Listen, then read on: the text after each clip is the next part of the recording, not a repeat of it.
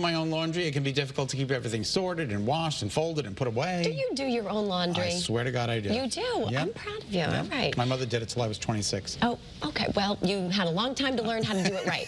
And as moms know, adding in a kid or two, hey George, makes it nearly impossible. The Queen of Clean is here, though, with some ideas to keep sorting to a minimum and maybe even get some extra help getting it all done. Take a look. You know, if you've got more than one child, you know it can get complicated when you're doing laundry. You sort and you sort and you sort to figure out whose clothes are whose, unless you're doing one child's altogether. So I want to show you a couple quick ideas that have worked, and they've worked well for my daughter-in-law and other people too. The first thing you want to do is assign a color to each child. So if you've got the boys, you're going to assign each child a color. Maybe it's black for one, gray for another, and blue for the other one, you know, when they're little. Then when you're doing the laundry, when you see that color, you know who those things belong to. The other thing you can do is you can take a mesh laundry bag, label it with a Sharpie with the kid's name on it, and put their underwear and socks in that bag. Throw it in the dryer exactly this way, and when it comes out, you know who belongs to it. Now, another thing I like to suggest is that you use a different color laundry basket for each person in the house. The kids are never too young to learn how to help with the laundry.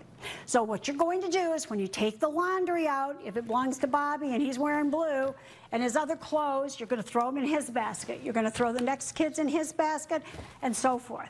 Then the kids are going to take their own basket. They're going to take it in their room and they're going to fold the clothes and put them away. Now, when they're young, in order to make it kind of a game and make them enjoy doing it, maybe you say to the 3-year-old, okay, now you've got your laundry basket.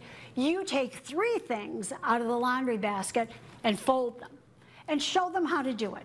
And you know what? If they don't do a good job the first time, don't complain, because when you complain, they never want to help again. Just say, you know what? You did a great job. Now, the next time we do it, let's try actually tucking the socks together, or whatever you want to say. But you're teaching the kids a great lesson, and you're making it easy for yourself. And even if you don't want them to help with folding the laundry, when you take it out of the washer and dryer, you know what basket goes in what room and for what child. So if you want to make it easy on yourself, try some of these little organizational hits that will really, really make it good. For more information, go to queenofclean.com. Thanks for talking dirty with the Queen of Clean.